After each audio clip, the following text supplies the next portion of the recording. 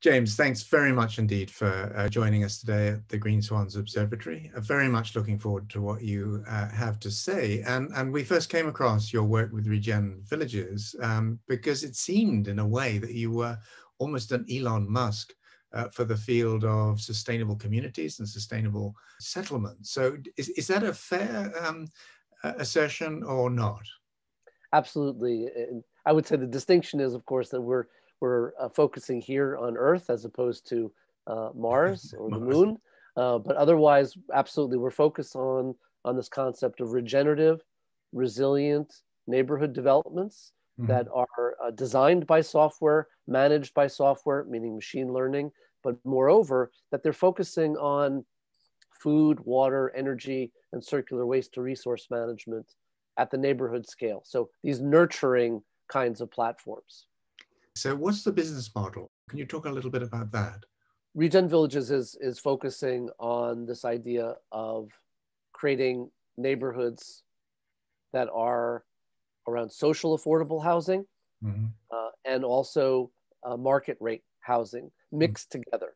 So there is absolutely this impact for profit solution that creates the circumstances for inclusivity, that people can move into these communities, whether they have very little or nothing, but at the same time that there's a social systemic funding branch that can support that, but also that they're mixed in a community of strong middle class and upper middle class and even the creative class, the folks with tremendous resources.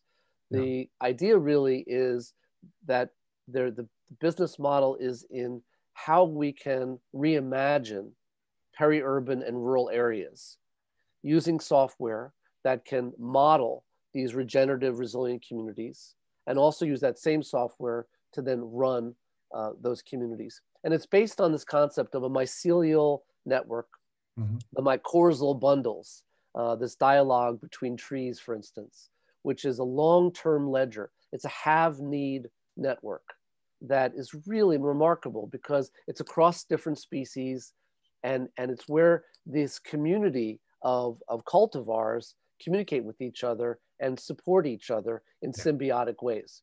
We think that's a beautiful metaphor for the future of economic models going forward, that we're looking at long-term positive externalities, in other words. If I were coming into one of these villages for the first time, what would I see and what would be different from a normal community? If you go back to the 60s and 70s, there would have been geodesic domes everywhere, but I suspect this is going to be slightly different.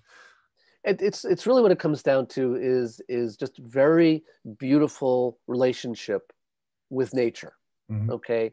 Edible, every square meter, every square foot, if you can imagine, of a ReGen Villages community is really thought about from the context of delicious food and menu items and ingredients, whether it's in orchards, whether it's berms and guilds and swells. It's this idea of vertical farming, of aquaponics, of chicken coops, of this idea where we really are living within nature, not separate from it.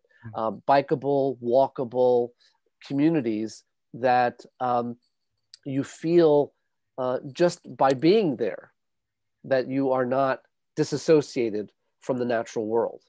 And that's something that's very, very important these days, that we get back to a place where we fit into nature and a part of nature in that process. So we use software and technology to create a new kind of digital mycelial network, a kind of understanding of nutritional flows for the first time ever at the neighborhood scale. So it's not just the smart house inside of a dumb neighborhood.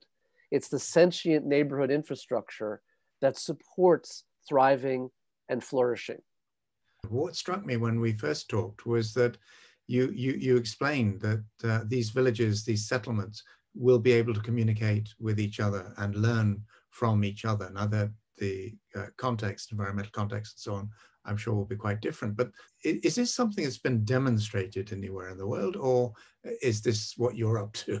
We are the first group in the world to focus on outside of cities, primarily, initially, at least, especially on previously zoned agricultural, ranch, and greenbelt land, where we can prove by using software and machine learning, a kind of sim city, of sim village toggles that allow lay people, landowners, developers, local government, communities especially, to toggle their interests on a piece of land specific to them, and allow for fast track community assessment, allow for fast track rezoning of that land to mixed use, residential, light commercial, and also to fast track permit pulling. And then that all of a sudden opens up a whole new world for these kinds of communities to get rapidly built around the world. It's important to note also that the data is owned by the inhabitants of those communities.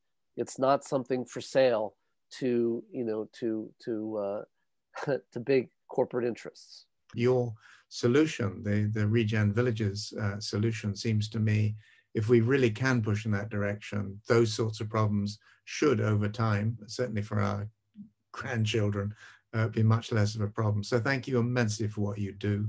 We'll watch the next steps with great interest. But again, thank you very much.